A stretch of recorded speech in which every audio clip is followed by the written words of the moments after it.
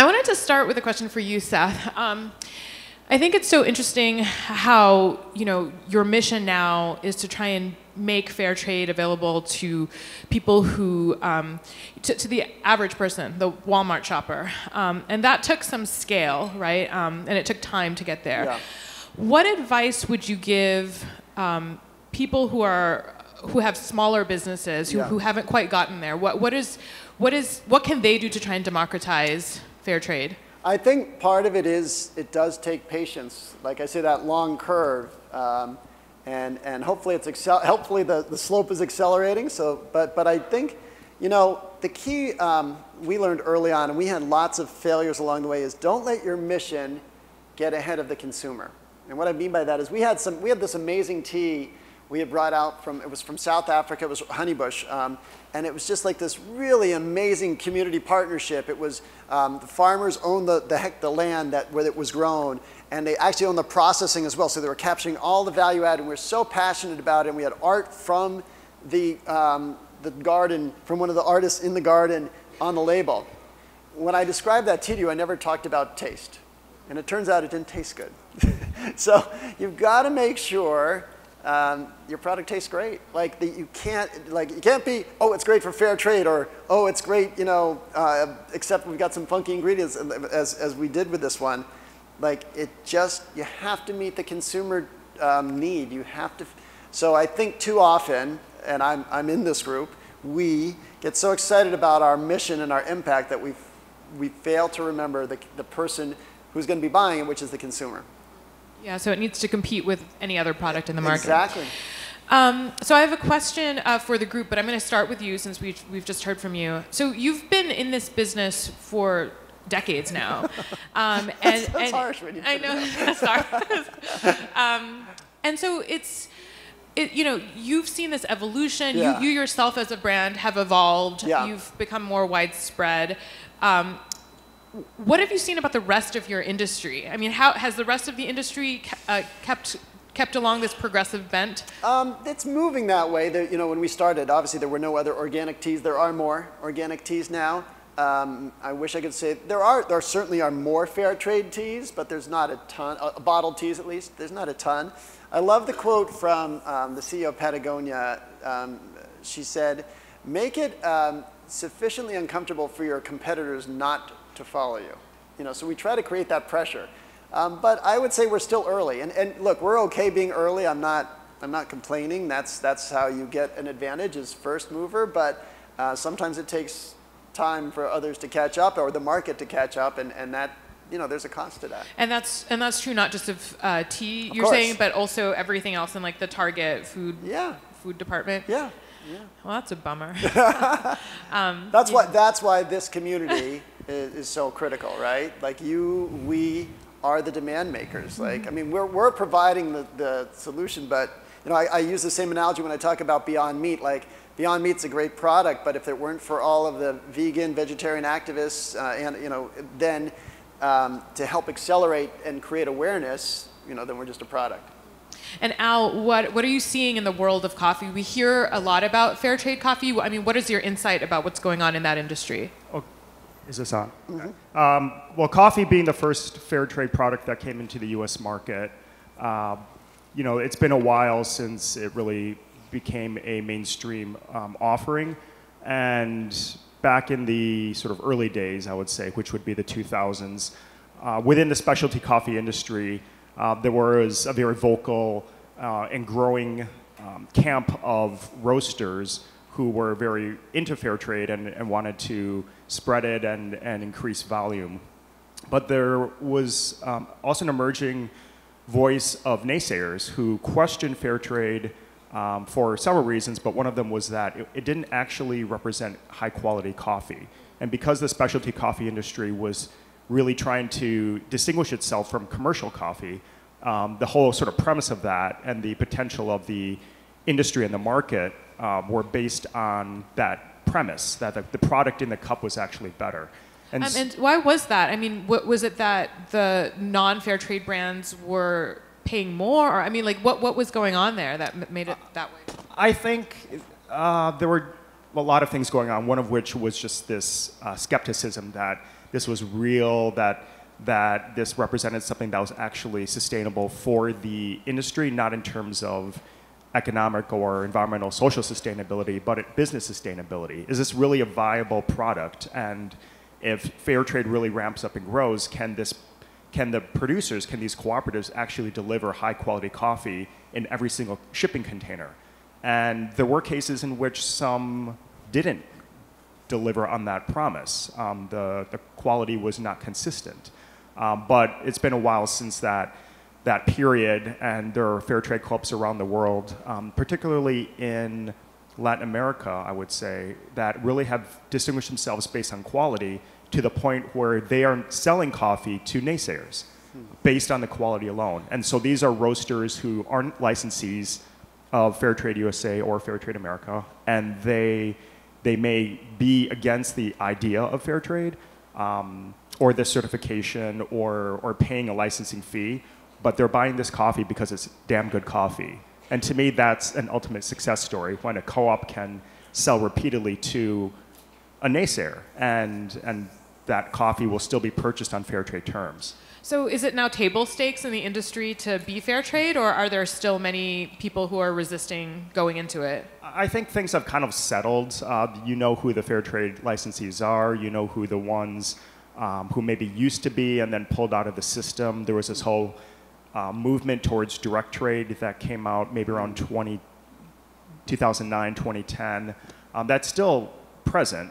But I think what we've really seen over the past maybe 6 to 8 years is these cooperatives really investing in quality and making that a priority and distinguishing themselves based on the quality of their product.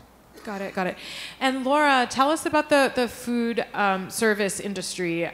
So I'm going to date myself just to make you feel better. Thank you. But 20 years ago, when I was in college, I don't think I ever heard anything about any of the food in any of my cafeterias being, tasty, for one, but much less, fair trade. So tell us about how the industry has been evolving there. Sure, yeah. It's changed a lot. I've been with Chartwells for 13 years, and when I first started, there wasn't even mention of fair trade, certainly, even some organic. It was every once in a while it would come up.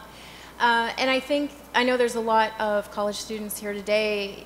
You all are really the ones driving and changing and shifting that demographic. It first started with students coming to us, asking us as their food service provider to increase the quality of the food on their plates through organics and sourcing some fair trade options. But it's spread now such that even contracts are including requirements for fair trade and organic options in all you care to eat dining venues. So it's definitely changed a lot, and it's something that a lot of our colleges and universities are looking for.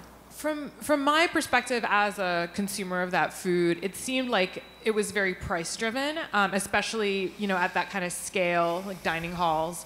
And so talking about democratizing fair trade and making it more accessible, does that radically increase the prices? How does that affect the businesses of these campuses? I wouldn't say that it dramatically increases the prices as much as you have to sometimes consider compromises in other areas. So it's about finding some balance.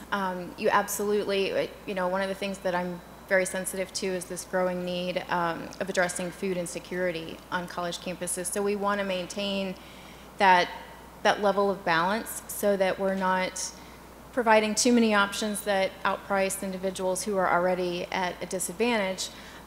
But doing the right thing by finding the right suppliers and the right products to put on plates. So it's all about the balance and how you build out the whole suite of offerings on a campus. And I just have one more question.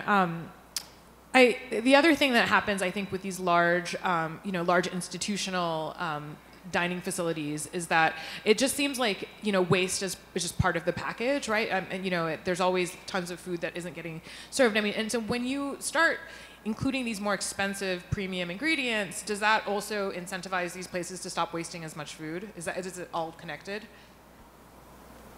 Actually, I would say because the cost of food can be so volatile anyway, we're really sensitive to managing waste, and that's always been a focus.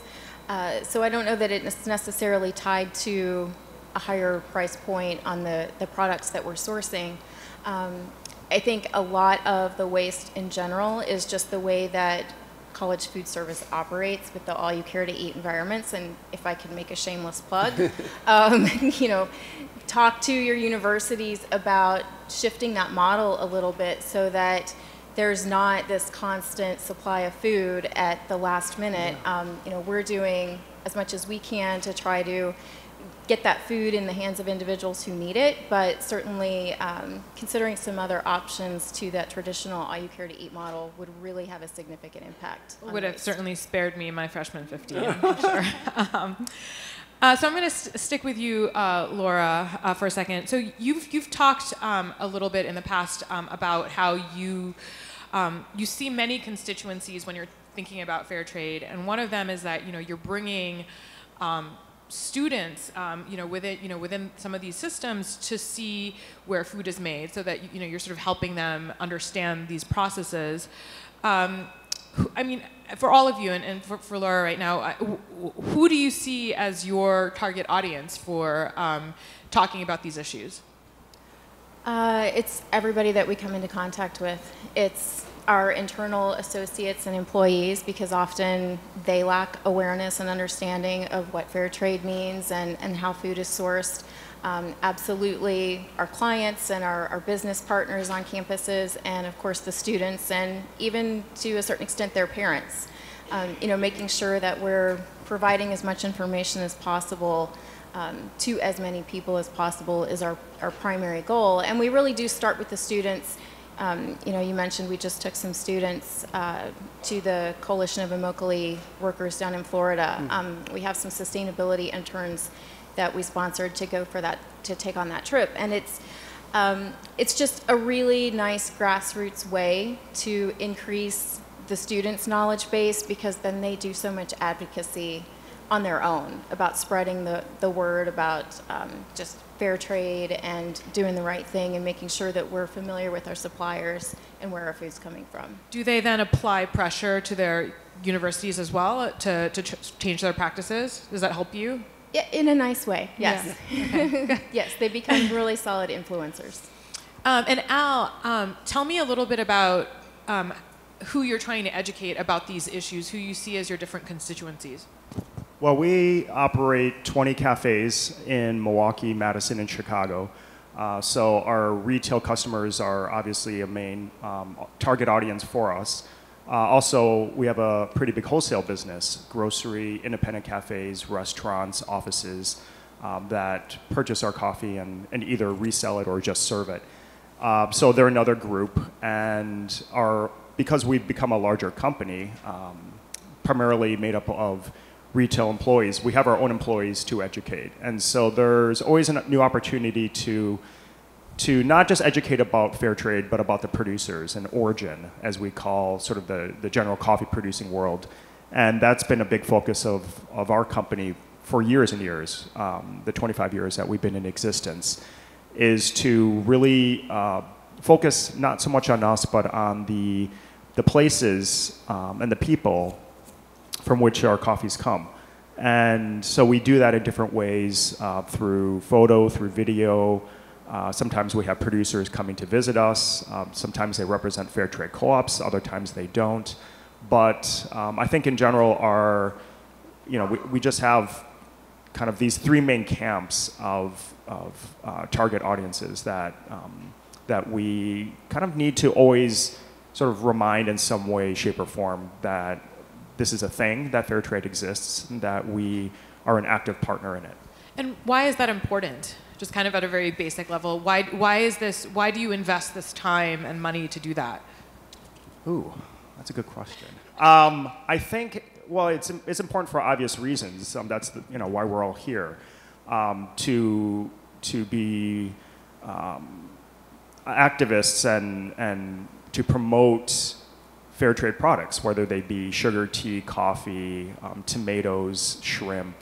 Just the way that fair trade as a movement has grown in the 18 years that I've been working in coffee is really amazing, because it used to just be coffee. And then I remember tea came on board, and then chocolate, sugar, and then now you see fair trade products all over the supermarket. And for me, having been in the movement for 18 years, that's actually kind of the reason I got into coffee, was because I discovered this thing called fair trade.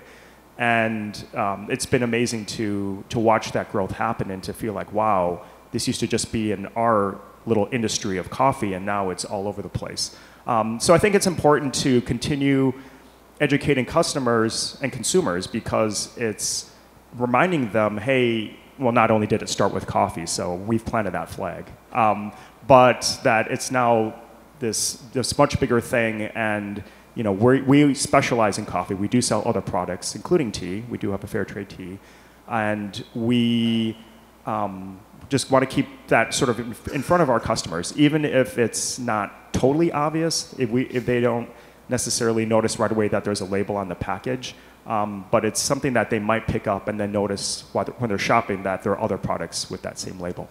Yeah, for sure. And as Seth was saying earlier, there are still a lot of people who don't fully understand the concept, and so I guess part of it is just kind of explaining that.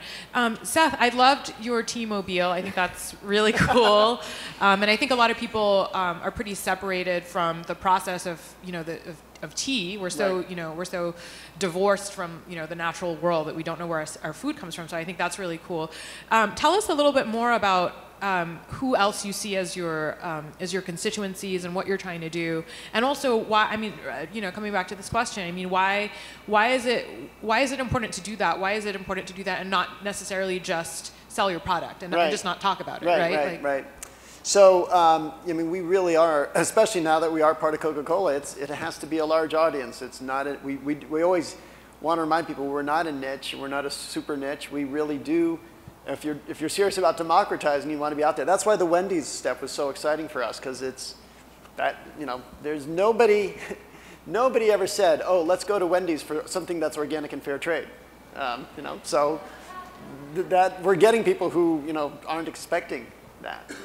And so do they know? I mean, are they, so what is that? They don't know, and they just, but what we did when we launched it with them is it was on the menu, and it certainly didn't dig deep into what fair trade is, but it did say organic and fair trade. It was a sort of a special. Like, not to be too on the nose, but kind of planting a seed, right? Yeah, it's absolutely, yeah, exactly. No, so it starts there. And even if it's not on all the menus now, it's sort of, we're doing it in regions, but it's still a big step. And we just always want to take those steps forward.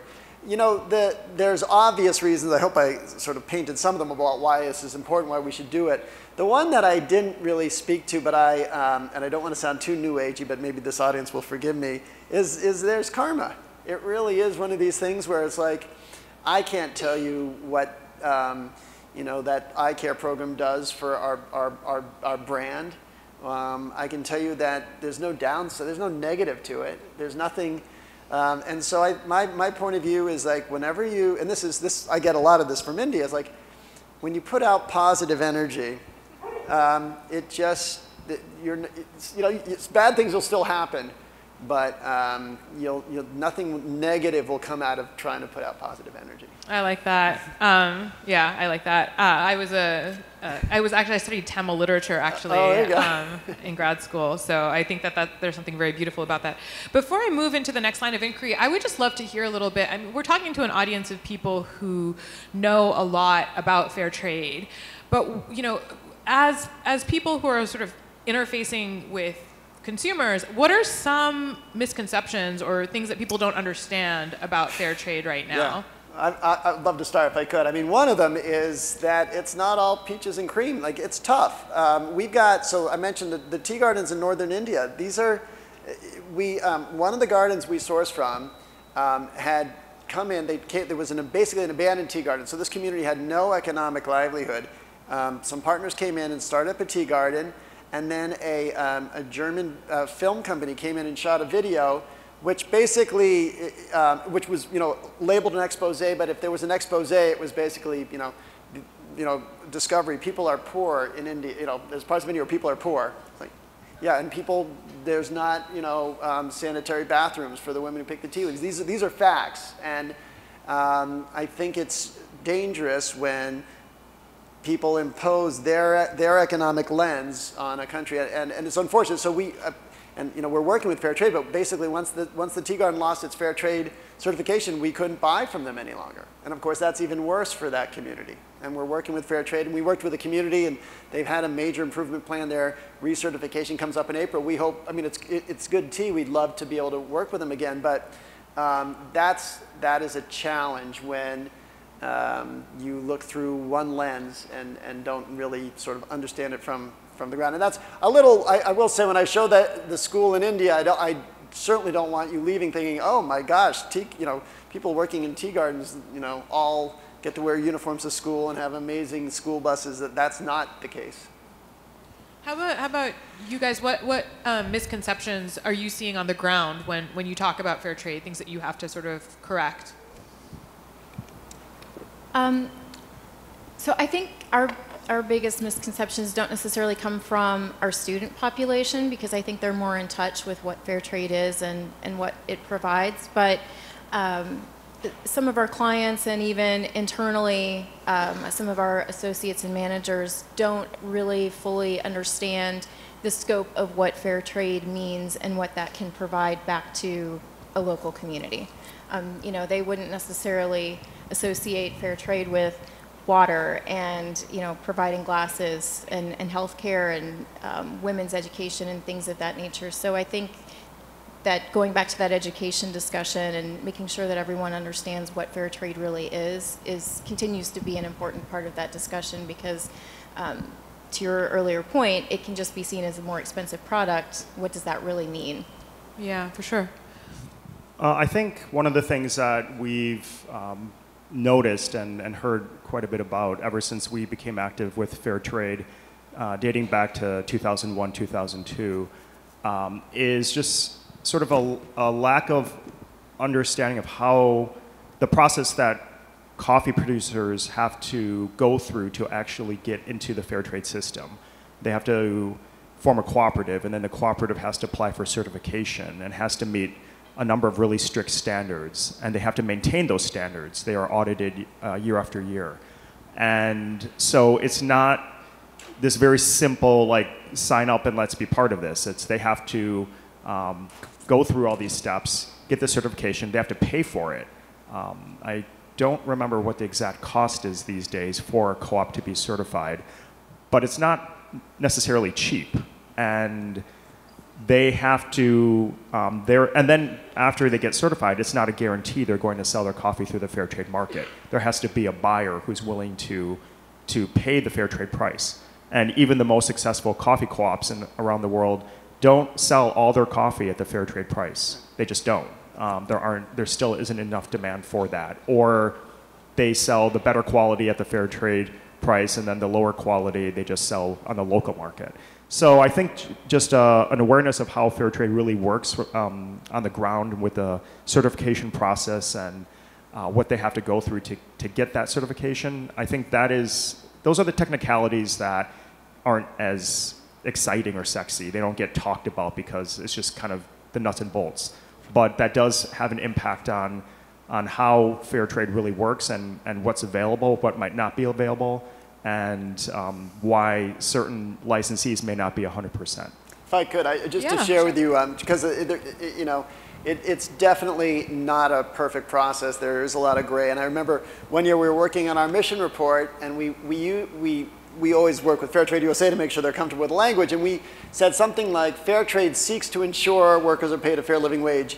And the Fair Trade USA folks said, don't say seeks to ensure, it ensures. And I'm like, our goal is always, the only way to really be honest is to always be under promise. And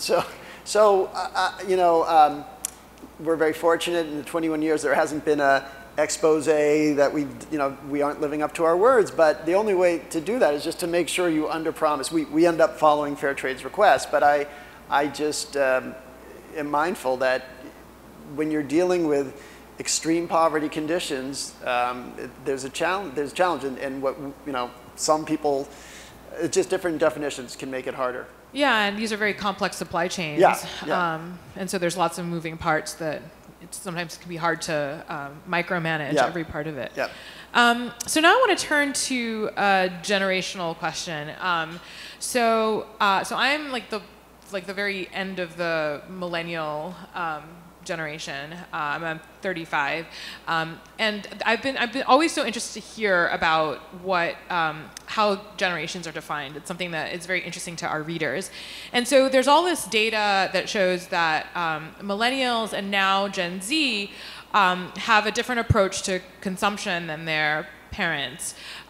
So, their parents, the baby boomers, were only just, seeing products on the market that were organic and fair trade, and that was slowly being mass marketed to them. For millennials and then Gen Z, that's kind of the norm. They grew up going to farmers market, shopping, local, going to, seeing so many brands in Target and at Walmart that have organic labels on them. And so I feel like that presents, an opportunity and a challenge for you as companies that are invested in fair trade.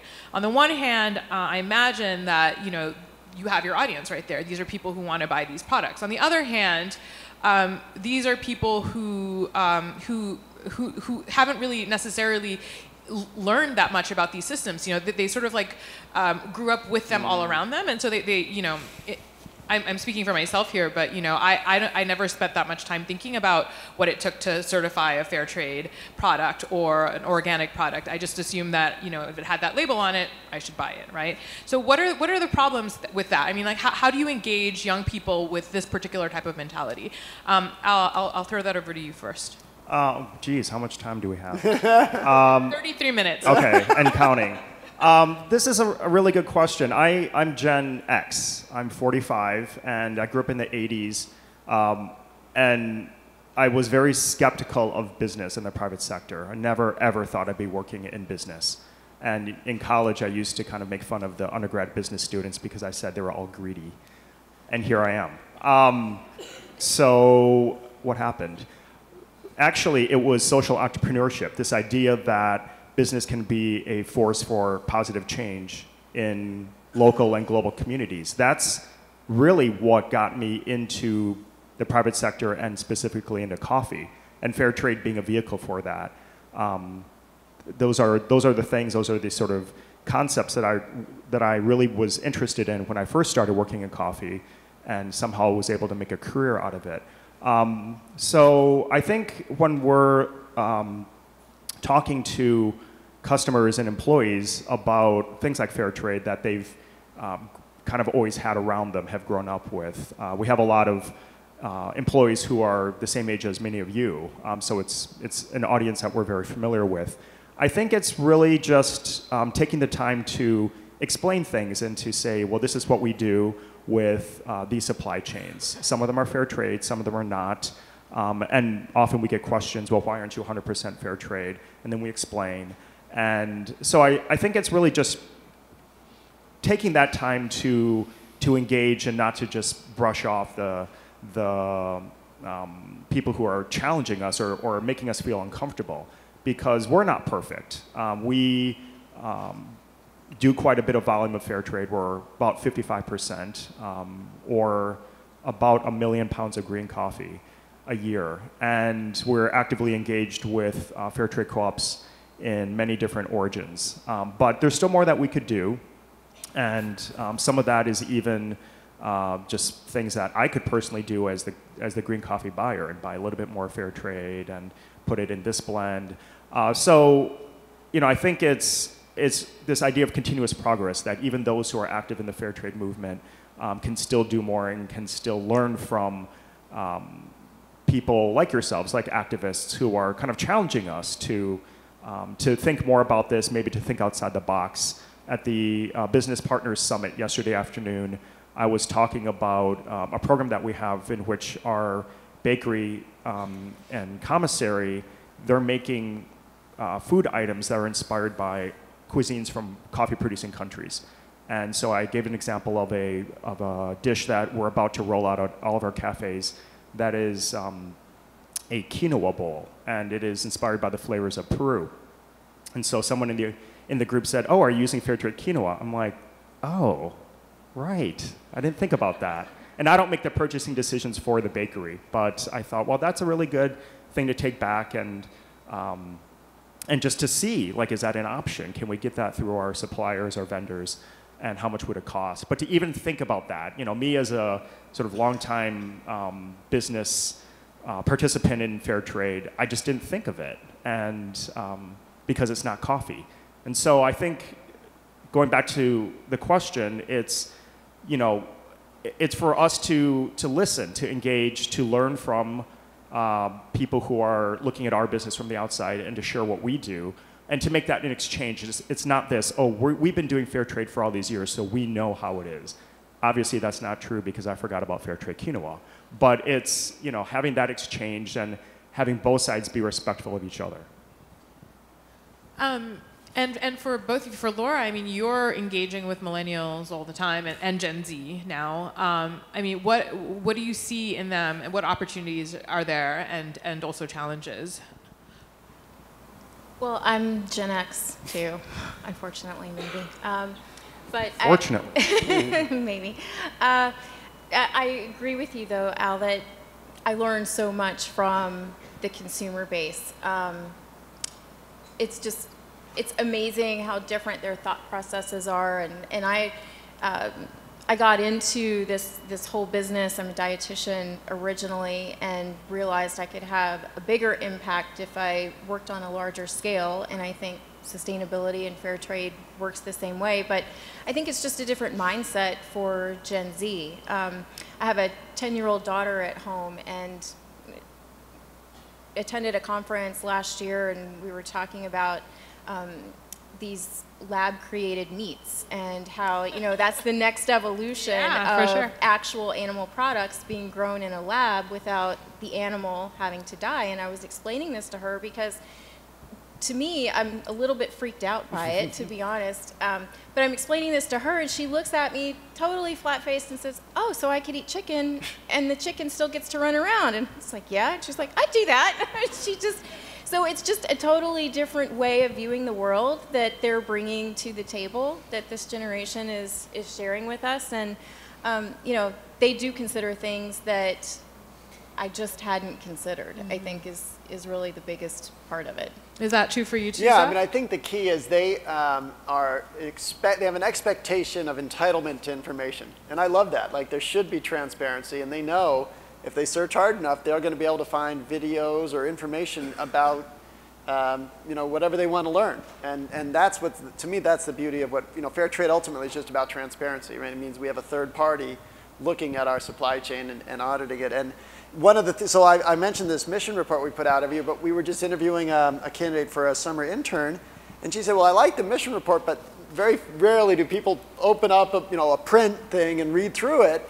What you really need to do," and we are doing this, is you put it online, of course, but then you also create little video snippets, and so you've got to find, we can provide this same information in much more bite-sized and accessible information, so that's on us to do that too.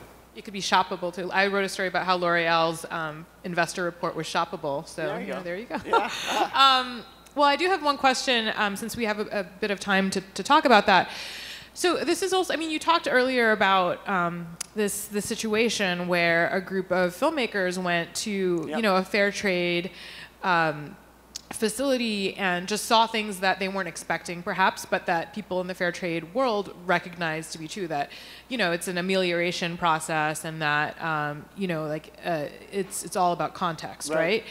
And we're seeing a lot of, outrage, from millennials, and I consider myself part of this generation. So I mean, we're very activist, right? And sometimes without, that much knowledge, it can sometimes be misdirected or applied in the wrong ways. Is that something that you think about or worry about, or is this something that goes through your mind sometimes?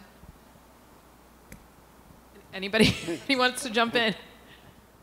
Yeah, it does, because even though the fair trade coffee world is very well established and there are many cooperatives in many different countries, there still are things that go on that are not in line with the fair trade spirit. And I was actually just in Indonesia a couple weeks ago visiting 2 fair trade co-ops that are our main suppliers. It's actually our biggest origin. About 1/5 of our volume is fair trade organic from Sumatra. And for some reason that's still not clear to me, that origin is very different from the other fair trade origins that I've worked in and continue to work in. And there isn't that same sort of spirit of fair trade that you often find in other places. And it's really more of a business opportunity. And there's a history of egregious violations of the standards with cooperatives being suspended and then decertified, and then they pop up with a new name, but the same people are involved, and just all sorts of things that when you hear about them, it's like, ooh, like that's just gross. It makes me feel icky, and I don't want to have anything to do with those people. So, you know, I think that we're always concerned that something may happen, but I think, fortunately, most of the actors in the fair trade coffee world, most of the cooperatives, are legitimate, they're ethical, and they've maintained their certifications. And it's, you know, because they've been in the system for so long, I think that makes them already viable business partners. And it's really the ones you don't know as much about or who might be new. You just kind of have to wait and see. So you know, this is another reality in the fair trade world that I think often doesn't really get out, because these are the stories that you don't want to hear about. But you know, there are plenty of them, and unfortunately, they do taint the fair trade brand and model. But you know, again, it's a business model, so these things will happen at some point. So I have one more line of inquiry, and then after that, I'm going to open it up to audience questions. So if you have any questions that are brewing in your head now, you can think about them, and then we can bring a mic over to you in a second. But my last question for you is this one. So over the last year, I've seen a dramatic increase in awareness about the environment. And I pinpointed to a couple of reports that were released last year. There was a UN report that said that if we don't begin making pretty radical changes soon, the first really dire impacts surrounding climate change will happen by 2030. And so they were talking about massive food shortages, even more natural disasters than we're seeing right now. There was also a Trump report that came out that year. And there was also, last year was also the year when, people started becoming aware of plastic. I mean, obviously there have been people who have been talking about all of these things for a long time. But just as a reporter, I started seeing, my readers just suddenly being much more aware of this. So we saw the straw bans last year, and people beginning to radically rethink their use of plastic. So there's something happening in the air, I think, where everyday people are starting to be concerned about this. For me, I was really terrified. I have a 3-year-old, and by 2030, she's going to be graduating from college, and it just sounds like an utterly apocalyptic world she's going to be, walking into if we don't start changing things. So my question for you is this: I mean, we're aware of how intersectional all of these issues are, right? Fair trade. I mean, when these disastrous things happen, I mean, humans are going to be affected, right? And people's livelihoods and their working conditions, all of that is going to be part of the equation. So how do you think about the question of sustainability as you're thinking about your future as a fair trade business? I'm going to put it out to anybody who's ready, who's thought about an answer to that. I'll go first. I mean, for us, everything's intertwined, right? So for us, organic, as I said, organic has benefits for the workers, for their health, and certainly for the ecosystems they're in. And fair trade has benefits for the environment, because as I talked about, educating women and girls is critical to, for global sustainability as well. So it's all part of the same effort. And I think it's not a surprise that there's extremely high overlap. Someone here from fair trade will know much better, but I think it's close to 90% of products that are fair trade certified are also organic. And that's not maybe that's not exactly right, but whatever it is, it's not an accident. It's not a coincidence. I mean, I think that just shows people are making the connections. Yeah. Wow. It's a big one. Yeah, it is a big one. I agree with you that the emphasis and the focus is shifting, and people are making associations and really starting to want to respond to global climate change. I think for us as an organization, we recognize the impact that we can have in changing some of our operations and some of our purchasing practices to help minimize the impact. So we're taking some steps internally, managing food waste, looking at our plastics, and expanding beyond some of those things that are socially driven, like reducing straws. But the global supply chain is so challenging that it feels almost like the elephant is too big, and so we're just trying to do one thing at a time and yet do as much as we can at the same time. And I know that sounds crazy, but but it's such a huge issue. Yeah. And I think again, going back to that educational piece and educating our clients and our students and customers about how they can help us do our part, I think is really important. And just to build on what Laura said, it's also critical to get the right facts out there. So on my flight here, I was reading my son's senior thesis. And it's really interesting because what he wrote, so he's at a university, they have this commitment to sustainability, and they talk all about how important it is to source all of their meat locally. He's like, okay, well, that's a nice, I understand the food miles, but if you really were thinking about sustainability and you were looking at the protein you're serving, you'd be thinking much more about plant protein. That's, so, to have for an institution like that to actually have the facts around greenhouse gases, local meat versus plant-based meat is just a very different, it's factorial difference. Mm-hmm. Yeah, it's a super complex issue. Al, do you have any thoughts about this? And within our operations, we think about environment kind of in two different ways. One is the climate change that's happening at origin with coffee producers. And this is something that we've been hearing in the specialty industry for, I would say, coming on 10 years now. And it's something that we talk about quite a bit. There are seminars, webinars about climate change. There was the panel this morning. And it's really scary when you hear producers, especially ones that you've been buying from and have gotten to know and have become friends with, talk about things like, oh yeah, the rains normally come during this period, but now it's this period, or you never really know, or the rains didn't come at all and the harvest dropped by X%. And that has a real impact on us because we generally are expecting to buy the same volume, if not more, from those producer partners. So it definitely affects our supply. I think something that's happening within our industry is that there are other origins, we call them emerging origins, that have not really been part of the specialty industry, but they're improving the quality of their coffee, and they're coming into the market. And so, in terms of actual supply of coffee, at this point, I'm not super concerned that we won't be able to get the coffee we need. It just might be from places that we didn't before source from. The other side of the sort of environmental coin is what happens within our own operations, particularly our cafes, because we have 20 of them, soon to be 21, and we go through a lot of disposable products, particularly cups, paper cups, plastic cups. And so this is something that we used to, I think, be more of a leader on back in the 2000s. We started using corn-based plastic cups that were compostable. What we didn't know at the time was that they had to be composted in a commercial composting facility. You couldn't just throw them into your backyard compost bin and expect them to dissolve. It doesn't work that way. We didn't know that.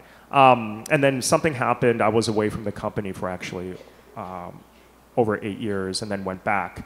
But during the period I was away, we discontinued purchasing those cups. Now we're back to looking at alternatives to the cups that we currently use. And I think a lot of it is from this sort of mass sort of awareness of environmental issues, even more so than before. And I think that's good for companies like us because it kind of puts us on the spot. Like, hey, this is real and other companies are looking at this and they're doing things.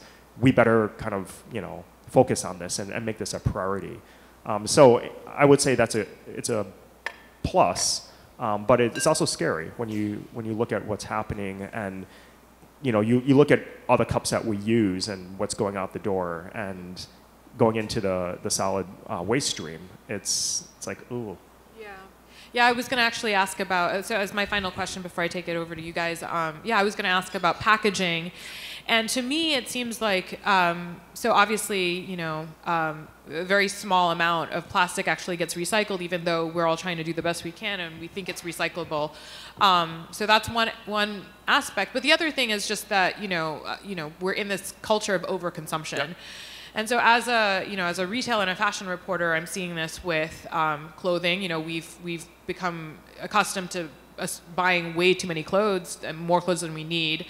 And that's part of the problem. And so, you know, in what you're doing, is that something you think about? That, you know, so on the one hand, there's like packaging, like trying to find better ways to sell, you know, and not assuming that because something's recyclable, your consumer is going to recycle it. But then also just like thinking about issues of consumption, like, you know. So, I mean, here's the contradiction we all live in, right? We, I think, can speak collectively. This group is committed to sustainability. We all operate in a consumer economy. And so the definition of sustain is to nourish and uphold life. The definition of consume is to devour and destroy.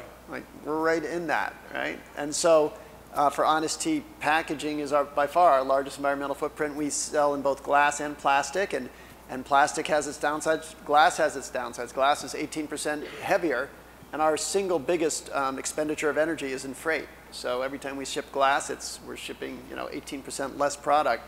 And I think the only way to be honest about it is just to recognize it, try to do everything we can to ameliorate our impact. We, in Germany, have piloted selling a refillable glass bottle. So the bottle is sold and then brought back to the place of retail and cleaned and refilled again. Like a milkman. Yeah, kind of exactly. System, yeah. So that's exciting. In Europe and France, we're selling a plant-based polymer. So it's no petroleum, but then that is recyclable. So these are some positive steps, but at the end of the day, it's still a package. There's still an environmental footprint, and I think like I say, it's a journey, just as the journey is with fair trade, and we've been making progress. We're on that same journey with packaging too. Yeah, one of our biggest challenges with packaging is that although we're a national organization, we operate in 300 different micro-organizations across the country that have different state and local regulations and resources available. So, you know, crazy as it is, we have operations that don't have good access to recycling, that don't have access to composting. So we have to have a multitude of different options available just to meet those campuses where they are currently. Yeah. And then stay flexible and open when there are opportunities to do something different and help them push that envelope. So it's extremely challenging. Just to build on that, so Alaska, as far as I know, has no glass recycling. So we had a debate like, should we even sell? Is it ethical to sell product to Alaska? And I mean, you know, we have a distributor that does bring most of what we sell up there is plastic, which they do have recycling, but that's kind of an interesting question. Yeah. Al, can I give you the last word and then we'll. Ooh, packaging. Again, continuous improvement. We use packaging for our coffees, for our beverages, hot and cold. It's something that we are looking at seriously now, just trying to reduce the footprint. But it's complicated, and there are a lot of different options. Some cost more than others. Some are more durable than others. Some of the bags of coffee may look good when they're flat, but when they're actually filled and presented on a shelf may not look as good, and therefore are less appealing to the customer. Just a lot of things to consider, and but again, it's I think the feedback that we get from both customers and employees of the company, those are the things that often spur us to think more, just because we always have so many things going on, so many different projects. When someone actually challenges us on an issue, it's something that we have to at least respond to, but then it often spurs a conversation that we'd all like to have, but unfortunately there are only so many conversations you can have in a day. So I do appreciate the feedback we get from our customers, on things like packaging, because it has led to changes in the past. One of the things we're looking at in Bethesda Green, this nonprofit I started in our hometown, is letting the coffee shops use refillable, letting consumers bring in refillable cups and filling them. Often there's a health code concern. Is that something that you guys have? It's not so much an issue, at least in Wisconsin. So someone could bring a refillable cup in? Yeah, yeah. We would do that quite a bit. But do they get a discount if they do that? Yes, they do. I was going to ask that myself. Well, thank you so much for being here for this discussion, and thank you to my panelists. I think this was a really interesting and multifaceted discussion. The question was, if we're triple bottom line companies and there's a trade-off, how do you reconcile that and how do you use it for marketing too? So at least at Honest Tea, the trade-off isn't around, we never said we're going to do less. It's more about the time frame. So we'll say, all right, we can't do everything fair trade now, or we can't do fair trade sugar now. We'll do what we can and make it clear that, which direction we're headed in. And like I say, try to hold ourselves accountable to it. It's hard to make too much marketing if we're not, doing something that we know is what we'd like to be doing. So I think we just do our best to keep people educated and be open about the discussion. There was a time we brought out a product called Honest Fizz, and it wasn't organic. It was a soda, zero-calorie organic soda, and it wasn't organic, and it was really weird for us to bring out something that wasn't organic. And but we on the package said, hey, this is from Honest, but it's not organic. What's going on? And we just said there wasn't a particular ingredient available, but we're working, and eventually it did become organic. So I think letting the consumer in on the conversation is the best way to handle something like that. So for us, because our model is a little bit different than traditional retail, what we've done is, because we are such a huge organization and we're part of a large global organization, we actually leverage that scale with our vendors and our suppliers. So we have gone to our suppliers and said, okay, this is what we want. Certified humane eggs as an example, and we are going to guarantee that we're going to purchase this amount. How can you help us leverage better pricing so that we can actually purchase that across the entire organization? So we've done that on several different initiatives, and some suppliers are very open and vendors are very open to having those conversations. Others, it's a more robust conversation, but we're still working on making some inroads because we don't want to pass those costs back to the consumer. It's, goes back to that discussion about democratizing, better product and better food and quality. When it comes to buying coffee, and let's talk about fair trade coffee, there are oftentimes options. You can buy from co-op A at X price or co-op B for Y price. And so you have to take things like the supply chain into question, the quality of the product. We could actually buy cheaper fair trade coffee than we do. And I'll use the case of Sumatra because I mentioned it before and I was just there. The two co-ops we buy from are on the higher end, if not the top end of the price spectrum for fair trade organic Sumatra. We know there's cheaper coffee out there. We know who has it. We work with importers who sell it. We just don't buy it, that coffee from those importers because we have our existing producer partners, the two co-ops that I was visiting, because their quality, for one, is excellent and is better than, I would say, the other coffees that are available from that same origin. But also the reputation of the cooperatives in a particularly tricky origin to work in and to source from. And also when it comes to sort of long-term sustainability and partnership, we don't want to be jumping around from one co-op to another just based on price, even if that coffee is still being sold as fair trade organic and the customer doesn't know anything, doesn't know the difference. And because it has the double certification, it may just be perceived as, oh, this is fine, it's fair trade organic, I trust that it's ethical. It is, it has a certification, but what is it saying about us as a business partner if we're kind of bouncing around from one co-op to another and really kind of, I don't want to say bottom feeding, but looking for the cheapest deal. We want to work with producer partners who know who we are. We want to have a long-term relationship. We're willing to invest in them, we're willing to pay higher prices because we like them as people, we like them as business partners, we like the product, the quality of their products. And so I think we have to think along those lines to really have a solid supply chain.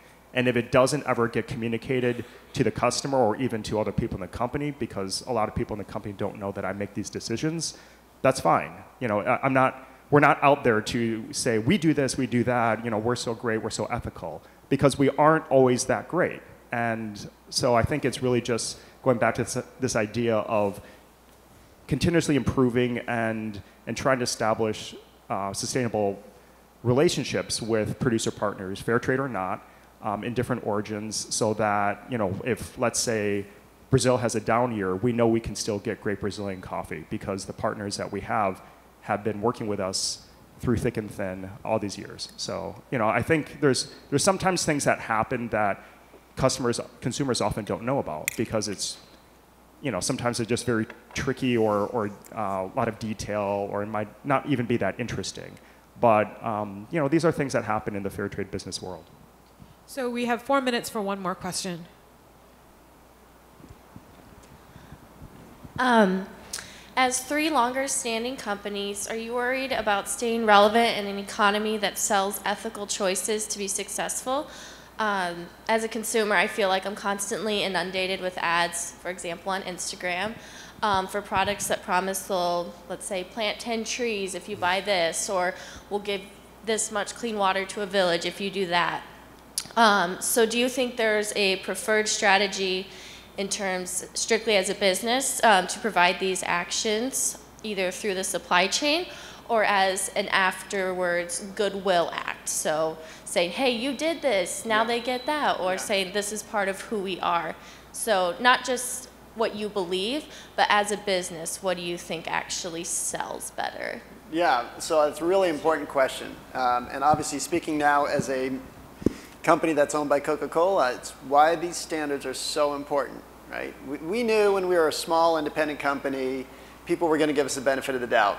You know, that we certainly had the right aspiration, but there was no, before we were fair trade certified, we didn't have any way to stipulate or uphold to a standard. And so it's especially important as big companies now start to get into this, that there are third-party verified certifiers that have an objective standard that they enforce.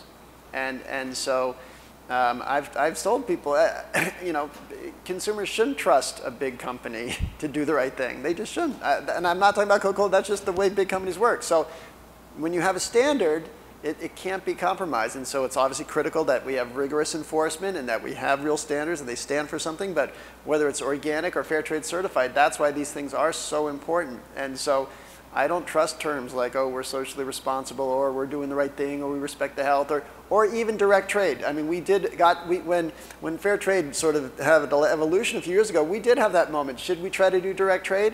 And I knew we can't, because someone's going to say it's part of a big company, and when things get tough or Seth leaves, they're going to look for a shortcut. And that's why the standards are so important, and there's really no substitute for it.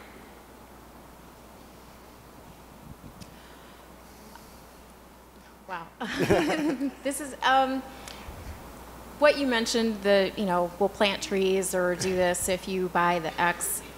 To me, that just feels so disingenuous about what that organization might be standing for. To your point, we're not perfect by any stretch of the imagination. We are trying to balance, I think, multiple inputs and multiple stakeholder needs, and they don't always match up perfectly. But I also think that just having this focus and an emphasis on it and being aware is part of a standard set of expectations that consumers have now, and that is more important than committing to doing something in return for purchasing whatever the product may be.